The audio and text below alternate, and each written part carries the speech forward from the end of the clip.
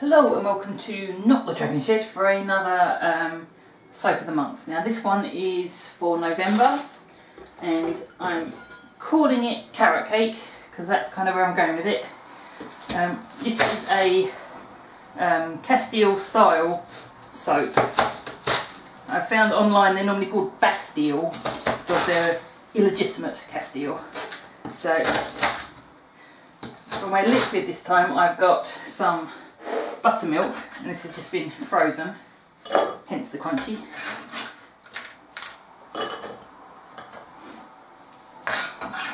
Now I normally advocate adding extra liquid to a lot of my soaps, but not this one.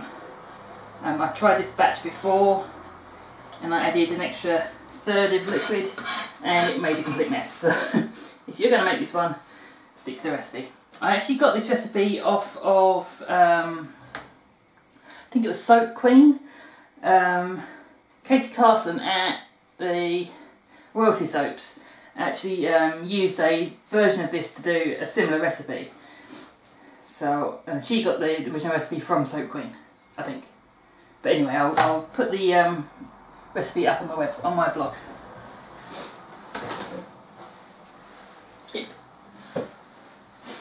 Okay, so I just need a bowl of cold water, which I completely forgot about.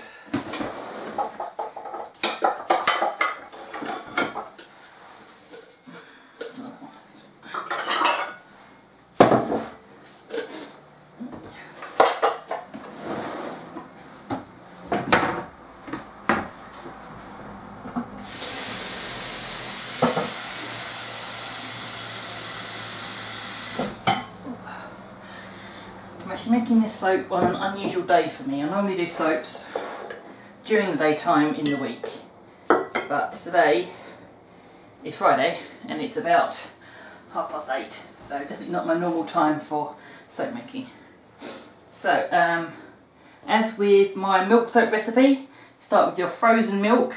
For this recipe Katie Carson used coconut milk. But she wanted some without stabiliser in, without guar in it, and I've looked everywhere and I can't find it, so I've stuck with the buttermilk, which means this isn't a vegan recipe, but it is a soft, baby friendly one. So I'm just going to gradually add my lye to my buttermilk.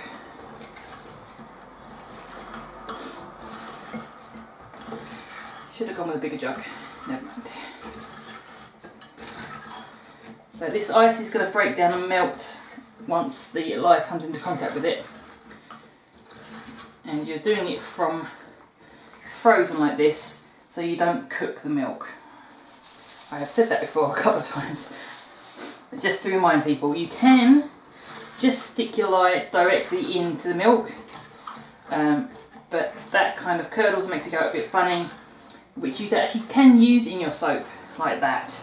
But you need to really blend it out. And I'm not sure how fast this one's going to go, so I don't want to risk accelerating by over blending, because I'm trying to do something a little bit more complicated than I normally do. So just adding the lye in about, I don't know, 5 or 6 additions, and you can see it's all, you can't see from an angle, but honest, it is starting to, well, it's pretty much halfway gone, and because it's milk you can't see if everything's dissolved, so I'm kind of going by trust here and by feel. If I can't feel any grainy bits at the bottom, then the lye is pretty much dissolved, or you can just keep stirring.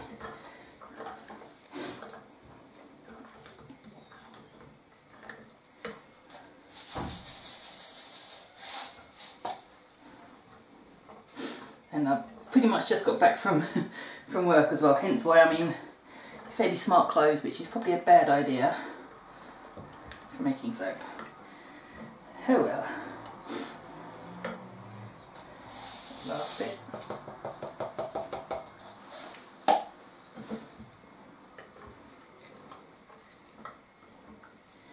So I'm just going to mix this last bit in until all the ice has gone, essentially. You can put some ice in your water bath, keep it cooler. That might be a benefit if you're using something like whole milk or even cream, because that can really thicken up if it cooks too much. This is going to heat to some degree, but using it frozen and using a water bath certainly reduces that. Yes, I should be wearing gloves and an apron and eye protection, but do as I say, not as I do. Right, so I'm going to push that to one side because that's pretty much there.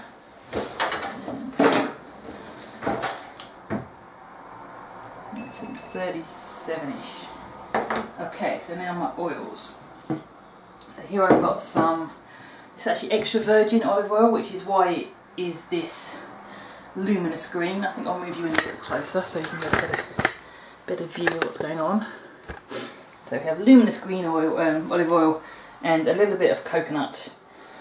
Now this stabilises the oil slightly and means that your Castile style soap sets a little faster, or cures a little faster, and stays slightly softer. As if you do all olive oil, you can end up with something you have to wait 6 or 8 months for.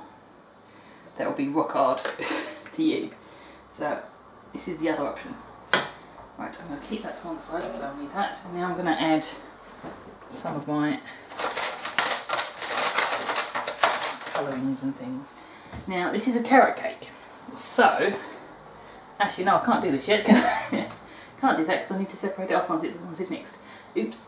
Okay, so I'll do that in a minute. What I also need to tell you is you need to buy some baby food. Now this recipe calls for 70 grams of pureed baby food, and that's exactly what you get in one of these little pouches. I was intending to make this one a pumpkin spice soap, but I couldn't find puree pumpkin on its own, and the last batch I actually tried and made it myself, and it was just too watery and it just went, bleh, it died on me. So right, okay, I think just to be somewhat sensible, why start now really, I'm going to stick some gloves on, some protection for this next bit. I don't think I'm going to need them, but you never know.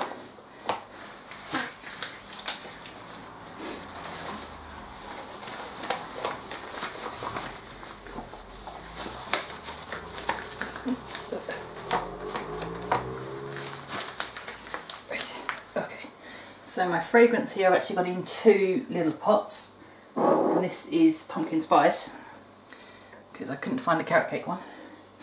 So it's pretty much the same sort of spice anyway, spice level.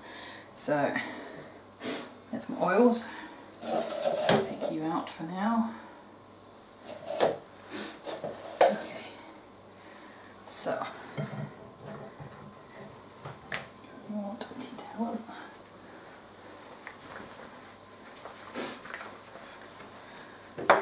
So I just need to double check the temperature of that, 30-ish, come on. 30 something, you can't make up its mind. 37, I'll say on that, and this is at 24. Okay, so I'll leave that to one side for a bit and stir this out a little more. Might even nuke that big bowl, it might be an idea. There's a lot of heat still coming out this low. You can see it from this angle, maybe. See, I've got a little bit of curdling on the buttermilk, which kind of happens anyway. Not as bad as it would be if I'd gone with it straight from the fridge. So this is still reacting slightly.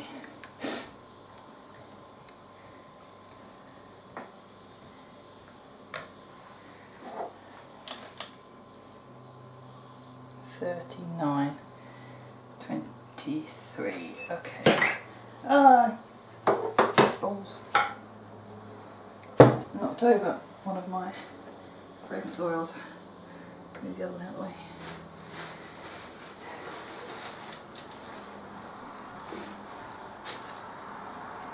Okay, so to be low on fragrance. It's something to remember. Cleaning up oils, don't use a wet cloth. Use kitchen roll, kitchen paper to get up the majority of it. So if you just use water, it's just going to spread it around everywhere. Okay. So that's gone the other way.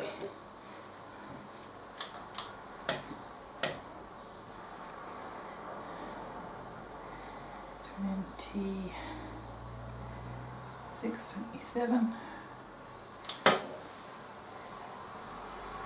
$35, $32, $31.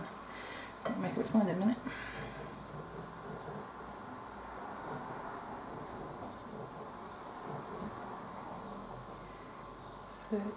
$33-ish. 25 and rising.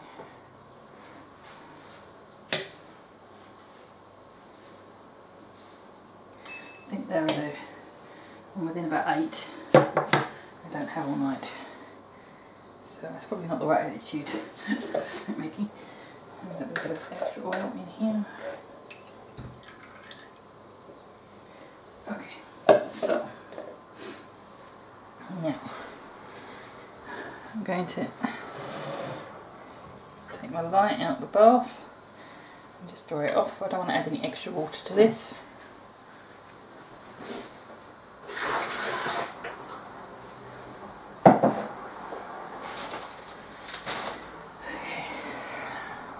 Stir.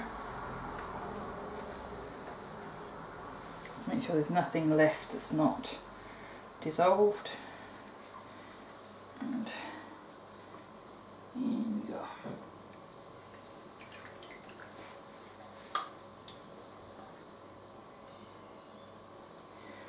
Okay.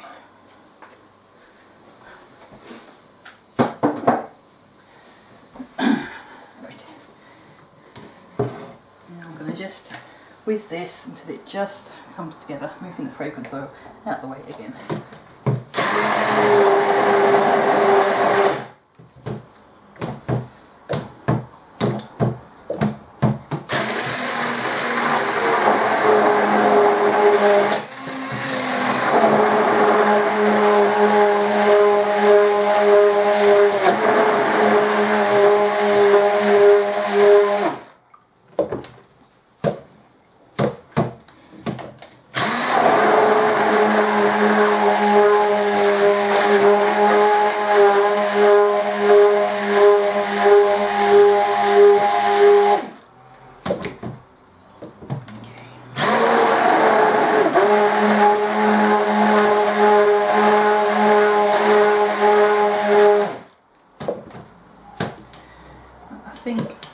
About light trace now, so what I'm going to do is just I didn't think about was going to put you I'm going to ladle off a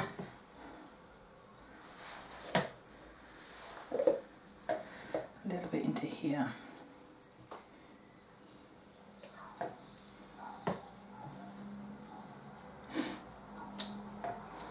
I'm barely at trace, I think. I'm just beyond emulsification.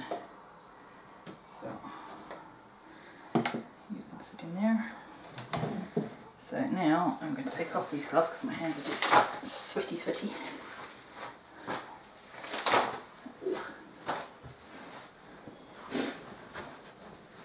Right. Into this part I'm going to add my carrot puree.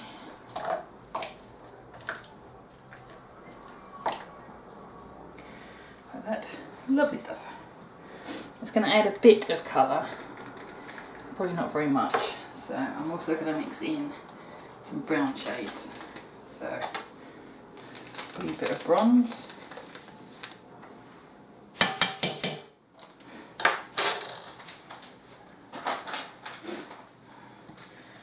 Wee bit of brown,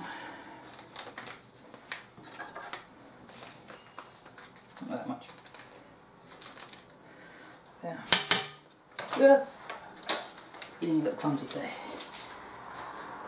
And a wee bit of coffee. It's a slightly warmer kind of brown. Okay. And because it's a carrot cake, I'm going to put in a good spoon of ground cinnamon. I'm not going to add much in the way of scent, but cinnamon is generally good for your skin anyway. So,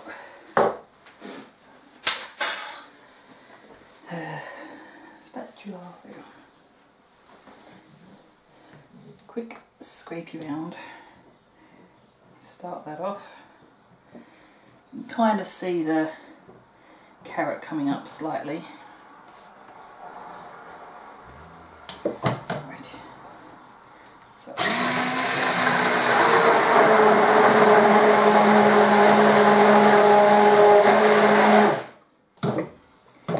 Just push those powders down.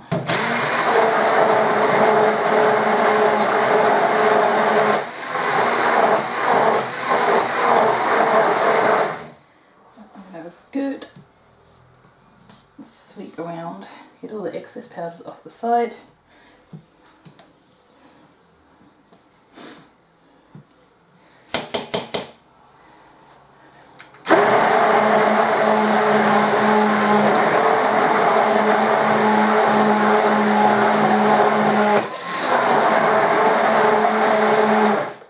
Right, so it's got a really nice kind of chocolatey colour to it. That's going to come down slightly over time as this lightens up, so it should be a bit more carrot cakey.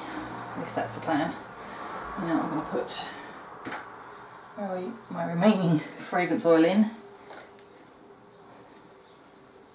I'm completely out of this fragrance, so hopefully that will have enough oomph in it.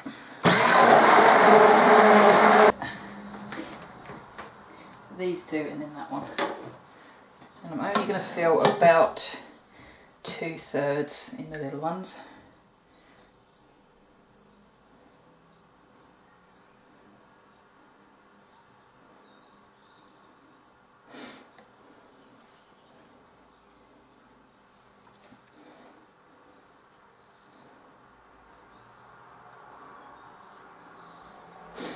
Right.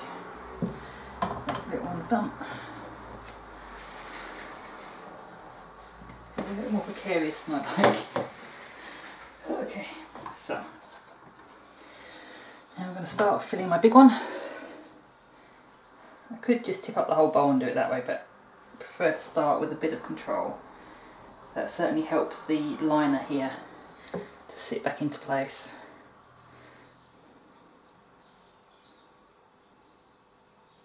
At least that's the plan.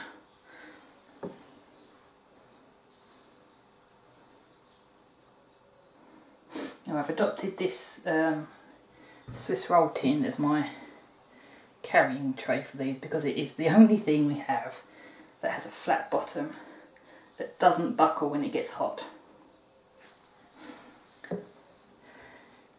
Because our baking sheet is a very definite buckle, and all of my trays are a very slight concave to them. So this way it hopefully keeps everything relatively level and a bit more controlled.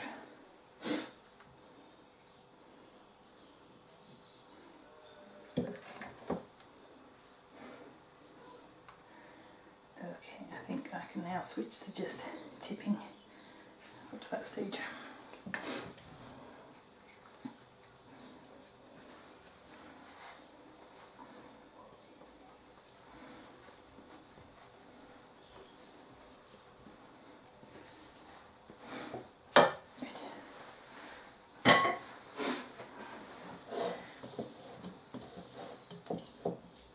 So as I think I've said before, if you're going to get into soap making, invest in some silicone spatulas.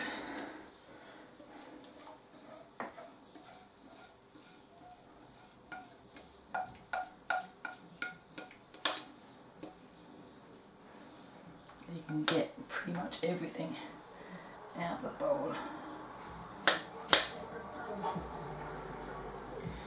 Okay, so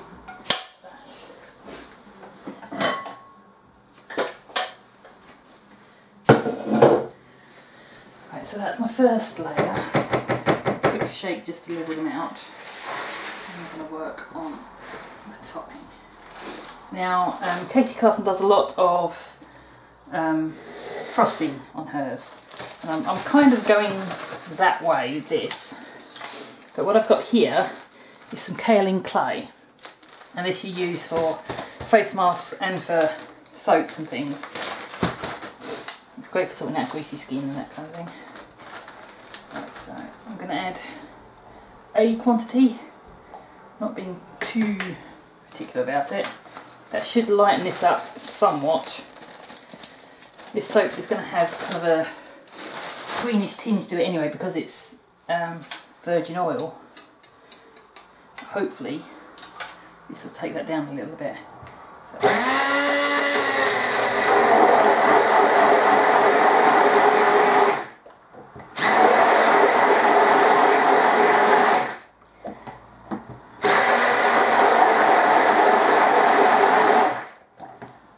Might need to add a wee bit more and possibly a bit of white mica just to give it that slight touch of lightness.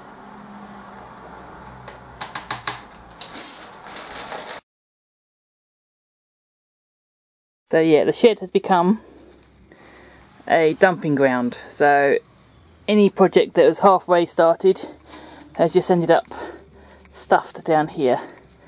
So yeah, that's not great.